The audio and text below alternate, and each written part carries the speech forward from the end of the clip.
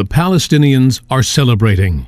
They are getting 1,027 of their heroes in a prison swap. Who are these brave freedom fighters? And why were they in prison for the first place? Here are 6 of them. Walid Anjas was sentenced to 36 life imprisonments for taking the lives of 36 people in 2002 in 3 separate terrorist attacks at the Moment Bar in Jerusalem, at a students' restaurant in the Hebrew University, and a nightclub in Rishon Le-Tzion city.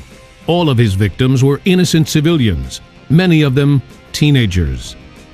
Hossan Badran was sentenced to 17 years in prison for his responsibility for the massacres that took place between 2001 and 2002 at the Tel Aviv Delphinarium nightclub, the Sbarro Pizzeria in Jerusalem, at the Matzah restaurant in Haifa,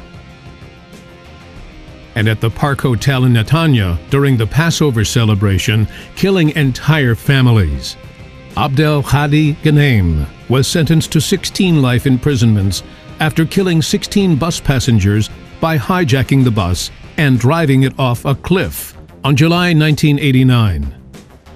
Ahram Tamimi was sentenced for 16 life imprisonments for her responsibility to the murder of 16 people, among them children and babies, at the Sbarro Pizzeria in Jerusalem in August 2001. In 2006, she claimed she would have murdered again if had the chance. Amna Muna was sentenced for life imprisonment after using an internet chat to tempt 16-year-old Ofer Rahum to come from Ashkelon to Ramallah, where he was ambushed and shot to death, January 2001. Aziz Zalha was sentenced to 40 years in prison for brutally murdering 2 Israeli reserve soldiers, who on 2000 got lost on their way and accidentally arrived in Ramallah. Zalha became famous worldwide when he waved his bloody hands through the window of the building where the murder took place. In this verdict, the judges stated that this incident revealed human nature in its lowest form. Neither a glimpse of compassion, a bit of humanness, nor a trace of mercy could be found that day in Ramallah. Welcomed with ceremonies, flowers, celebrations, streets will be named after them.